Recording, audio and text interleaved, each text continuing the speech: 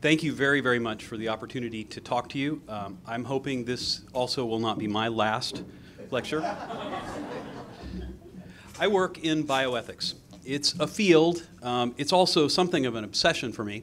And tonight I want to talk about something that isn't that at all. For more than a decade, I've studied and taught about the way that the cutting and really even bleeding edge of technology affects ordinary people, our students, our parents, our friends, our children. And for somebody in my field, every day since the birth of Dolly has been even more amazing. Because we do live in a time of biotechnology innovation. Our lives are constantly transformed in ways none of us would ever have imagined when we were children.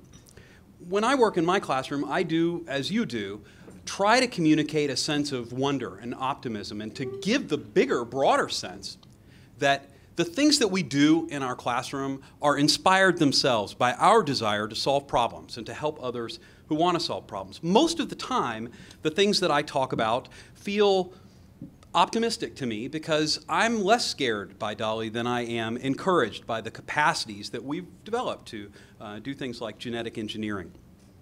And it is true that for everyone who shares that optimism, who believes that this power we have to understand ourselves, to make better food, to build better houses, that this power is incredible, there's at least another one person, and sometimes two, who are scared to death. They're worried about what happens when randomness and diversity get taken out of the equation, or about how much gets lost when you reduce me to just genetics, to just A, T, G, and C.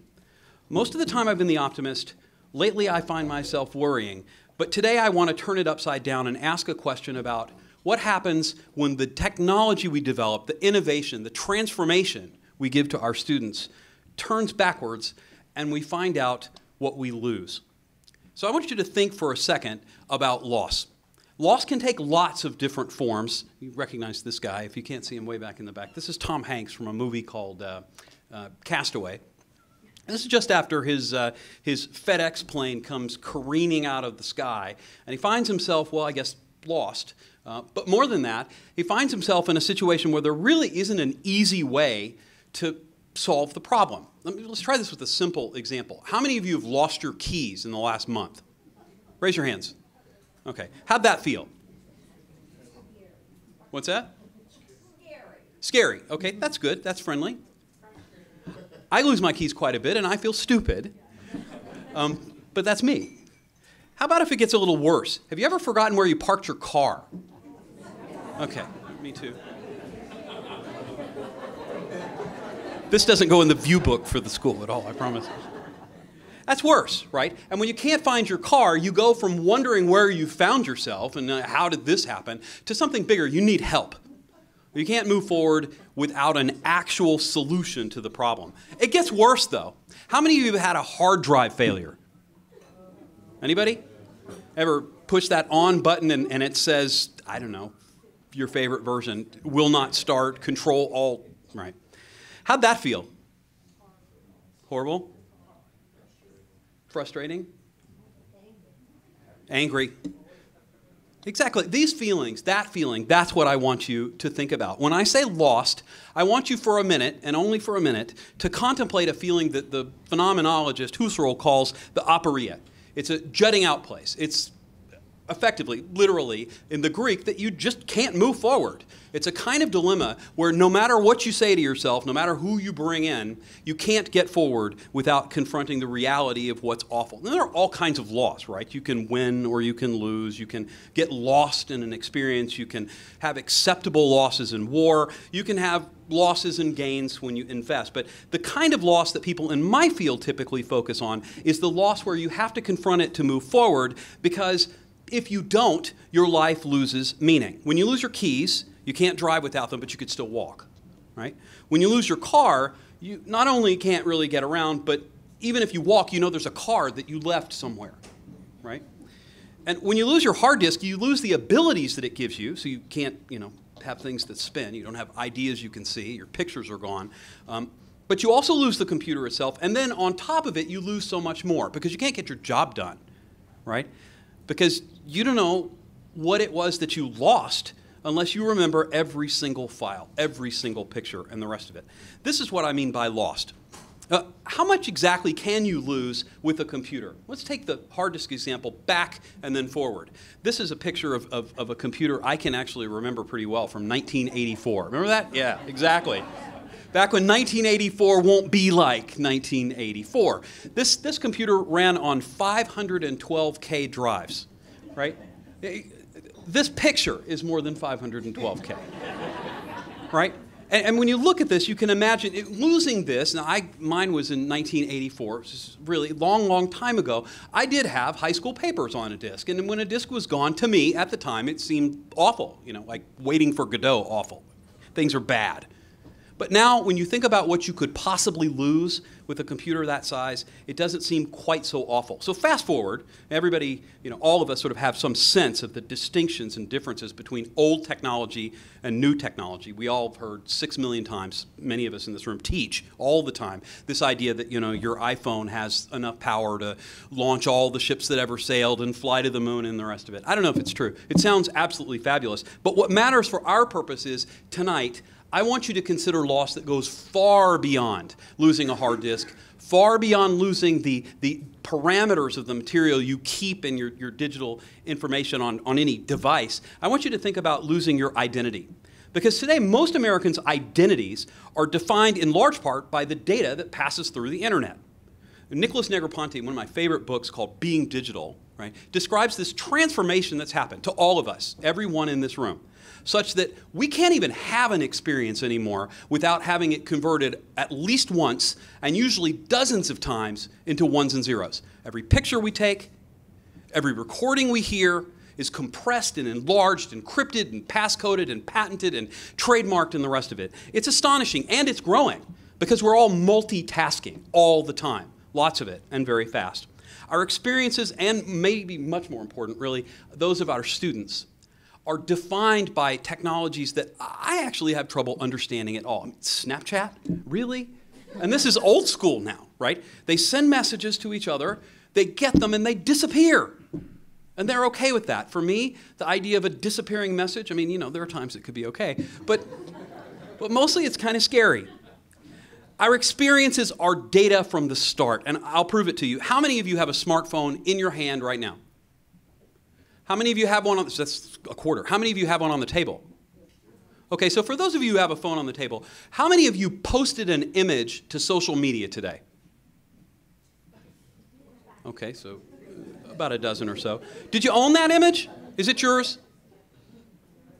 No? Why not? Who owns your images? Facebook? Mark Zuckerberg? So that's the question. When you create a thing now, a document you write, you put it through Turnitin, whose is it? When you take a picture and you give it to Mark Zuckerberg, is it yours? I'm pretty sure he doesn't care about my pictures, and they're not great to begin with. But are they his? I'm not sure. And I think in a way that's part of what makes it so complicated to understand why our students see data as transformational. Because this thing for us, this EULA thing, is all we have anymore of ownership. Property defines American law at the most basic level. It is core to our Constitution. But in the digital world, everything has this really complicated contract, and you have to say yes if you want to play. But you can fast forward that thing for pages and pages of 10-point font, and you'll never really know what it says. Every app you download, every game you've played, every data storage technique you use, all of your messages, all of your email, it's all been licensed in that way by a EULA, an end-user licensing agreement. Every album, every movie, all of it, everywhere is password protected, but more than that, required you to say yes. Now, I'm not a cybersecurity scholar. I'm not an attorney. I'm not an engineer. Actually, not lots of things. But what I'm pretty confident that I know is ethics. And in my field, when I see encryption, and the story I'm going to tell you about it, I get scared. And when I see our students and how they think about what's happening to them in the transformation that takes place in college, it makes me think that the next 10 years are likely to be much more transformative for education than the last 10 ever were. Why? Because I think we don't know what we're agreeing to, but more than that, as we agree, we look in data a lot like the world I've studied in medicine from the 1950s. Are you familiar with the term paternalism? Right? This is the model where we go to a physician, and it's a physician in the paternalism model, and it's a he in the paternalism model, and we say we're sick, and then we wait passively while they decide what they're going to do to us. We say yes, we're okay with it, and we comply. All kinds of language in medicine is built this way. If you have a miscarriage, it's a failure. If you are unable to do what you're supposed to do, you are non-compliant. If you leave, it's against medical advice. Paternalism is gone in medicine. But in the data world, despite incredible technologies and the appearance that what we're doing is customized and beautiful and transformational, most of us are agreeing to contracts that really look a lot like we're talking to Marcus Welby or Jack Klugman, right? The problem is we don't have metaphors yet for what we do when we put our identity online. We had a visitor last week, Gene Spafford from Purdue, gave a lecture in the College of Engineering, and he described this. He said, we just don't have ways to describe these contracts, these metaphors. We don't know what to do, and so we make up the wrong metaphors. We say we're networking, right? Our students are doing social media. What is that, right? We're not sure exactly what world they're in or whether or not they're vulnerable, but we know that we ourselves, that's us in this room right now, we are last year's model. We look and smile at Snapchat and Facebook and understand that they are politely enjoying the fact that we're not like them. That world, for me, has always revolved around something that is not at all like paternalism. It's more like naked, blind trust. I was that guy who loved Steve Jobs. And lots of us in this room are also that guy and that gal. And that sense, that trust, is what fuels our agreement to the EULA for many, many people. We either have friends who agree to use social networking, or we ourselves come to believe that that thing, that Mac, it's backed by Steve Jobs. So if I click OK, at least they're probably not nefarious. That feeling that we have has, for me, always been a part of kind of being an early adopter. I was one of those people who waited all night for the first and second and third and, honestly, fourth and fifth iPhone. After iPhone 6, I got old, my knees hurt, and the rest of it. But I recognize this behavior in my students, and frankly, it's the kind of enthusiasm that drove the biotechnology revolution. It drove people to stay up all night trying to crack the human genome. My career as a professional, to be blunt, up until now anyway, has been largely the result of a wager, a guess. I thought it would be cool to make a website about bioethics. And I mean, I can make up philosophical reasons why it would be cool, but the truth is I came up with this URL, and I bought it while it was still available. And I built a little website on it, and then after that, it was just good luck. People thought bioethics was interesting, and they wanted to talk about it after someone said they were going to clone a person, or someone killed someone in the back of their rusty van named Kevorkian, or someone said that they were going to sell organs from one country to another. People wanted to talk about it. The internet was there. Early adoption paid off, and it still does in high technology, whether it's forensics or whether we're talking about engineering new buildings and new bridges. That, for me, was a way of understanding my professional life, and many of you have that in common with me. And from that follows the technologies that we often use to organize what Steve Jobs called our digital lives. Think about it. When you work that way, you live that way. We're carrying these computers around with us, and they aren't distinct. I have friends who work in government, and they've got a laptop for this and a laptop for that, and, you know, the pager culture, right?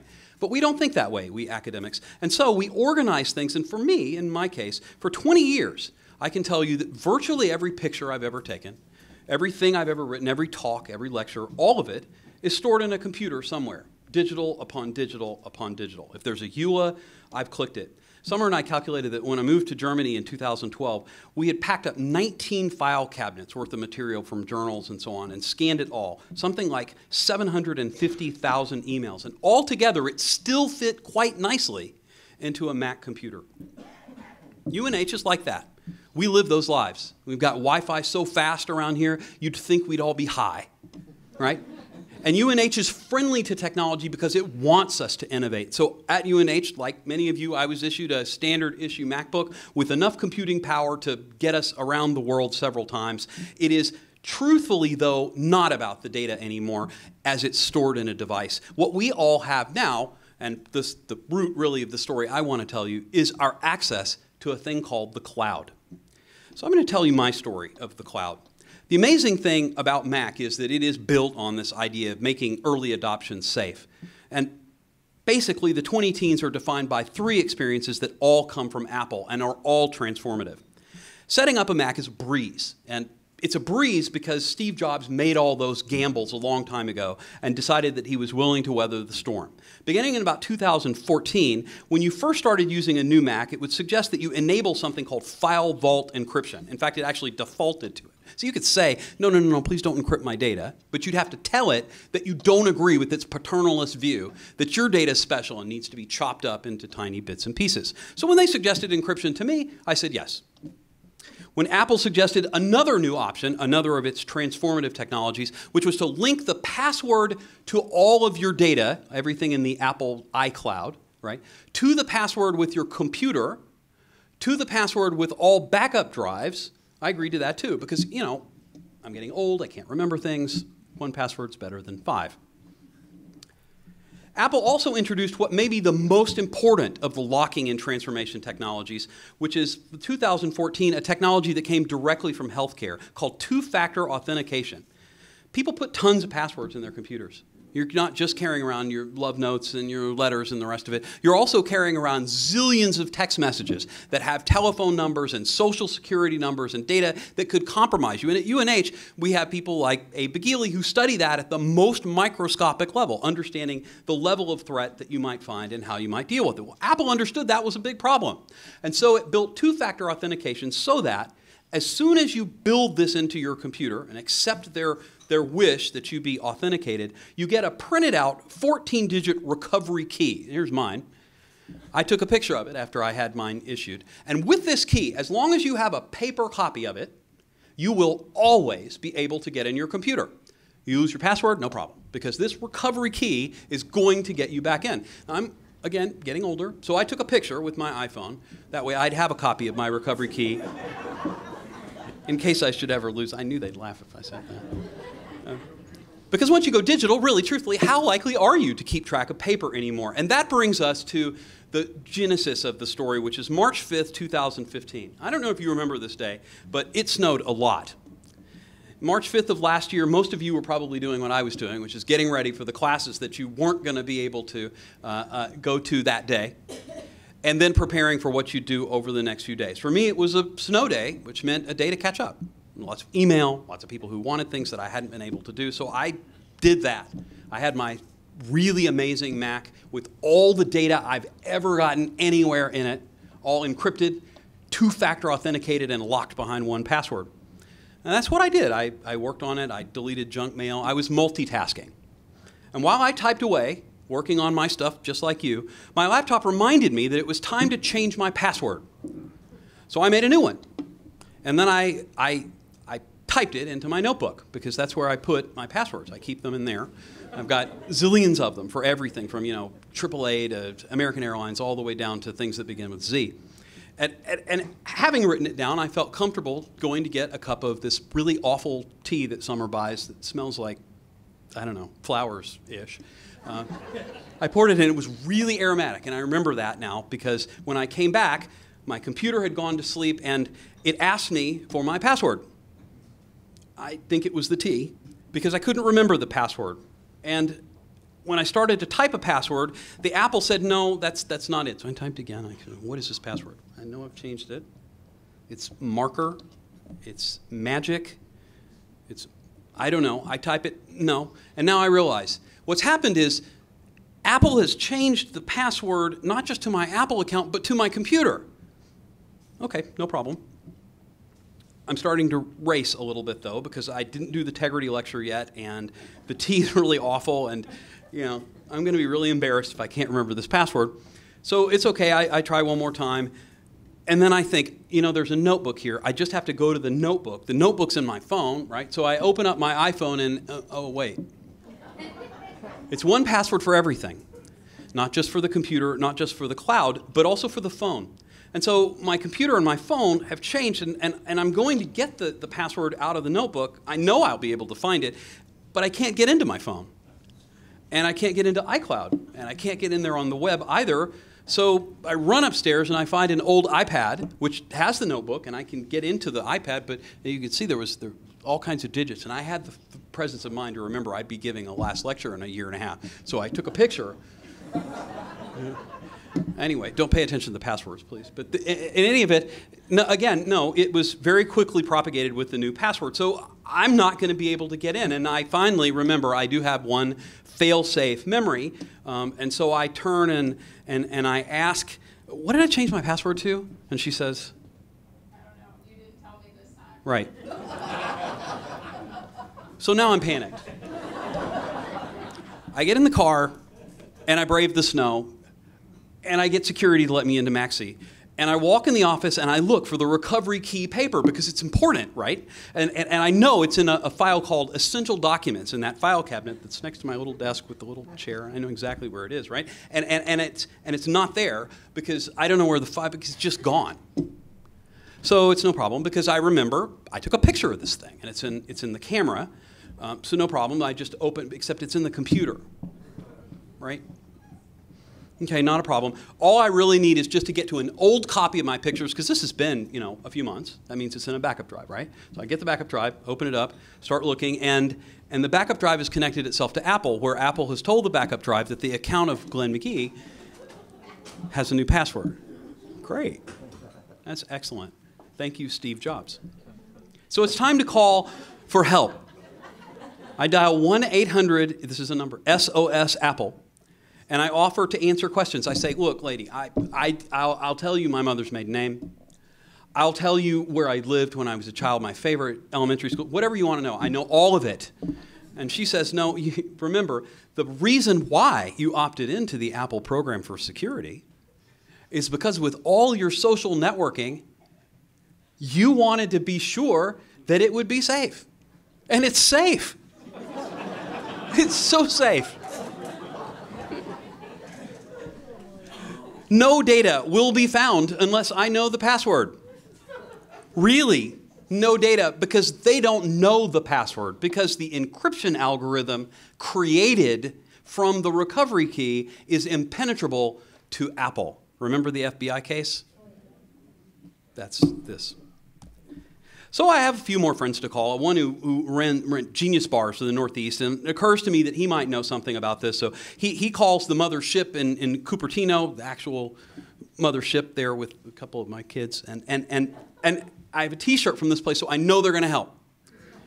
I mean, this is Steve Jobs' company, right? And I'm getting a little anxious about that. So I've tried a bunch of combinations, and the guy from Cupertino tells the guy from Albany to tell me that the problem at this point isn't going to be that I don't know the password. It's going to be that I've tried it too many times.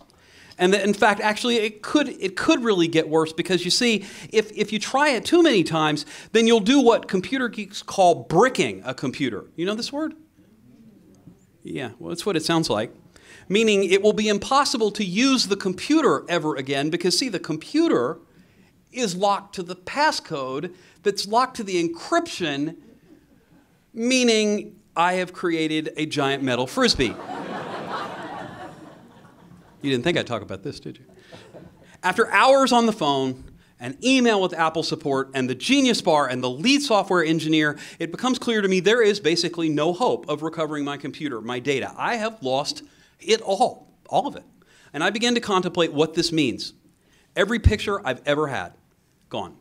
Every talk I've ever given, every lecture, 700,000 some odd emails. Every purchase I've ever made on iTunes, every song, every movie, every app, I don't own those anymore. Because Apple can't find out what I own, because the account is locked with the password. Millions of Americans in exactly the same situation, and not one of them was as stupid as me. The Apple people began to explain to me the dimensions of this, but it's already dawned on me that what I've lost isn't like anything I know, that anyone I know has ever lost. I've literally lost my digital life. I don't even know what that is, but it feels a lot like losing your memory, because what I don't know is what music did I have, right? Whose picture did I mean? It's baby pictures. It's sad. I can tell you in principle. I have a lot of pictures, and a lot of them are awful. They were pictures of me, right? But many of them are important. Which I don't know. So losing in this world is really about the question of what's at stake. And remember, I've also lost the laptop, so I'm thinking at this point I might actually be giving my last lecture at UNH. So I take this picture the next morning, and I'm basically in shock. The snow stops, and I'm ready to return to work now, but I really don't have anything to work on. I don't have any notes. I'm not sure what I'm going to do in class. There's stuff on Blackboard, so I can look at that. But I look at Summer and I say, you know, what am I going to do? And she says, It's time to call Abe. right. Because the guy I want to talk to when I've done something this dumb is Abe McGee. So I contacted him and Frank Breidinger and their students in the lab of the unpronounceable algorithm, acronym CFRAG, and I give them the challenge of a lifetime. I try to be as persuasive as I can. I say, would you like to break Apple's two-factor authentication encryption? I don't even know what that is, but I'm sure no one's done it, and it turns out it really probably hadn't been done. So at this point, I really don't have a whole lot to lose. I turn over my computer, and a team of students, undergraduate and graduate students, mostly graduates, begin what Abe often calls challenge-based learning. They begin trying to copy the solid-state disk drive that I have in this little computer, this one actually, and they get more and more compelled to figure out what's at stake. I do worry for a minute or two that they might break into it immediately and see all the stuff in my computer, you know, but that's okay. What really, really is stunning about the process is the amount of motivation that they find, and I find over the course of the next week that they're asking me questions that, while they are kind of annoying, are exactly the sorts of things you want your students to ask. You need them to ask in order to understand that you are transforming them with something that actually counts as real experiential learning. They are running around this computer. They've got it lifted and turned sideways. They plugged it into devices I don't understand. And while I can tell that they're not really able to copy it because it's all encrypted, I can see that they're learning about the nature of encryption, but it looks like they're learning almost by osmosis. We don't make much progress. They don't spare my feelings either. A 21-year-old graduate student asked me why I would ever have trusted Apple.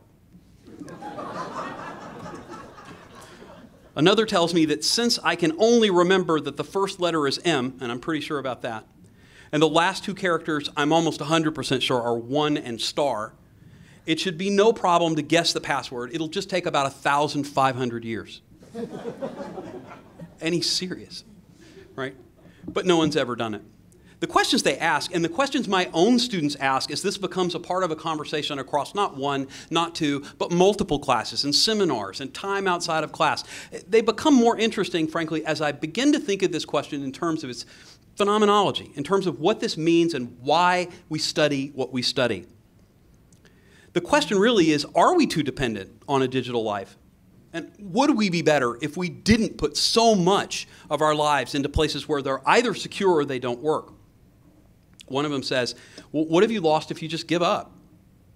I mean, we're not going to find the password, right? We're all being open here. Couldn't you just start over? And then Abe says, well, look, you could really begin a new path.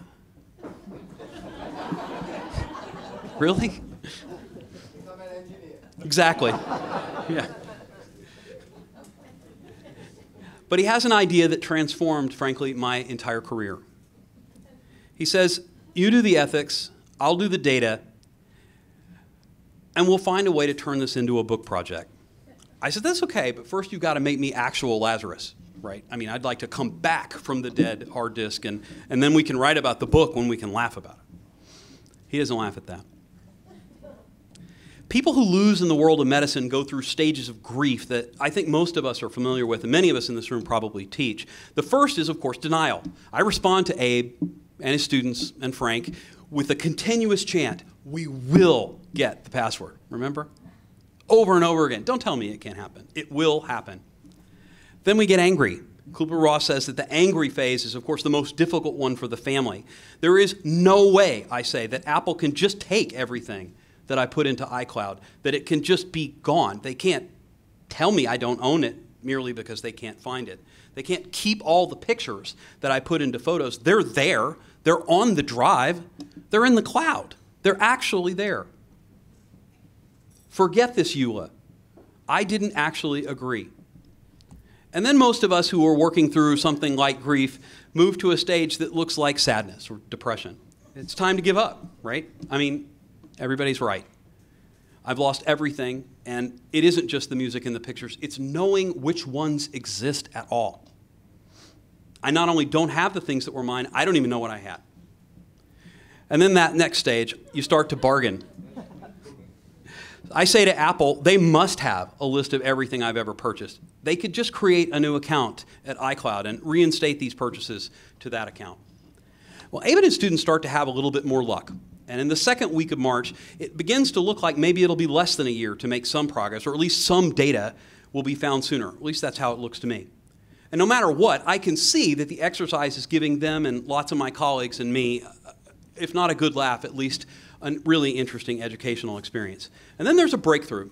A company in California, and you're looking at the software here, who really seem to be Russian. In fact, I think it's pretty clear now that they are Russian. Have a tool that lets them apply brute force, really brute force, to the disk by guessing the password using dozens and dozens of copies. And they figured out now how to image the laptop. So they image the disk and they set it up on a whole bunch of these computers with fairly creative ideas that students came up with how to move it. The students are transfixed and they are smashing away at this computer over and over again, hundreds of thousands of different copies and attempts. Nope, not yet. 1.7 billion. Thank you. 1.7 billion passwords per second. And it looks like Dr. Strangelove, really. I mean, Peter Sellers should roll through this room. Days turn to weeks. And I recognize that there are a lot of combinations in 1.7 billion passwords. So, and to be honest, I began recreating my digital life from years old hard disks, not connected with iTunes or iCloud or any clouds or tunes or even with Apple. I start recreating lectures from memory, because my classes have to be taught. And I actually find myself beginning to think in new ways. I get an old laptop out of a box, and I begin working on it because I have to. I've reached what we'd say in Kubler-Ross language is the stage of acceptance. Now, I've taught hundreds of medical students Kubler-Ross's theories, but I never particularly found it helpful. I'm with the find the password crowd, right? But this time I felt it. And something else happened. And it happened not just to me, but to my students and Abe's students and Frank's students and students all around us, which is we began to realize that this is what we love. Not the mess, not losing the stuff, but this problem of understanding passwords in terms of your life, in terms of the way in which we have to find solutions in order to understand digital life in transformative ways. And that's what I think happens. Loss transfigures us. It transmogrifies us sometimes. And when I was thinking about what I would say or what I'd talk about in a last lecture and what message I would want to share if I could only talk one more time, I thought about all kinds of things, genomics and gene therapy, things that we're doing right now that are absolutely amazing in the biotechnology world. And it didn't occur to me for a second that this was the thing I should think about. It occurred to Summer. And I know why, right? Because one of the most pivotal facts about loss is that loss begets loss. The metaphors of illness, and in particular cancer, are very much characterized by the fact that we really do measure ourselves by whether or not we fight hard enough to keep away the thing that we think will take us. In Tuesdays with Maury, right, maybe the most important of the stories about a last lecture, it's told vividly. That's what can happen. It's an awful thing that happens to professors. My father was a professor for 40 years before he had Alzheimer's. You know, and you do begin losing your keys. And maybe then you do lose your car. And slowly, the worst and most cruel thing imaginable can happen. And in fact, the truth is that in the next 50 years, things with this digital technology that we grasp because we know that you can implant it in your head, and we understand the degree to which memory is expanding, these things that are beginning to expand come with much greater potential for digital loss. And more than that, the questions of personal identity that are raised by our ability to build so much into one device are the same intellectual ones that we've seen in novel technologies over and over again. But now, for me, the question of what is lost and gained in technological transformation had finally actually come home to roost in ones and zeros. Encryption, data, backups, Steve Jobs, cool Apple glyphs all over everything. They couldn't save me. And frankly, neither can medicine save any of us. We all get older. And eventually, we do, in fact, all die. Delete. That question, and accepting it, is one that the digital revolution promises to delay indefinitely. And that, in some ways, is why we've been so slow, I think, to develop new metaphors, and metaphors that we could teach our students about the new world of losing your homework. I had to accept it And I did accept it. I only met one more time with the kids in Abe and Frank's lab about this project. March 19th. I got a call from the McGee lab. It was Abe, and he was incredibly frantic. He said he thought maybe he was actually going to get fired because he'd used this Russian software. He said he needed a friend. He said to come over and talk to him, and then this happened.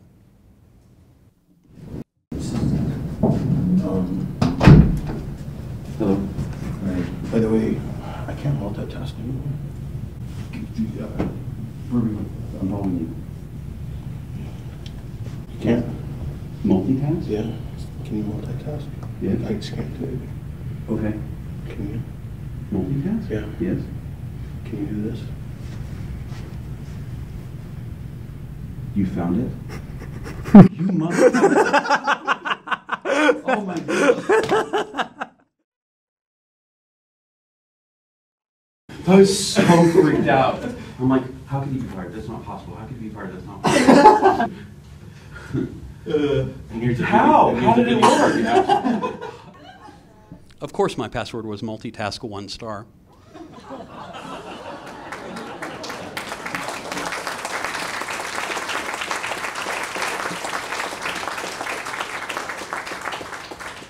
It's taken a long time for me to have the strength, frankly, to talk about this project, because this project is built on really feeling awful. But I believe that we always, or at least almost always, have to lose something in order to find a new direction. Whether it's our keys, our car, Wilson the volleyball. My friends and my students at UNH have helped me learn over and over again that the transformative power of digital technology is as strong or as weak as the transformative power of teaching and learning.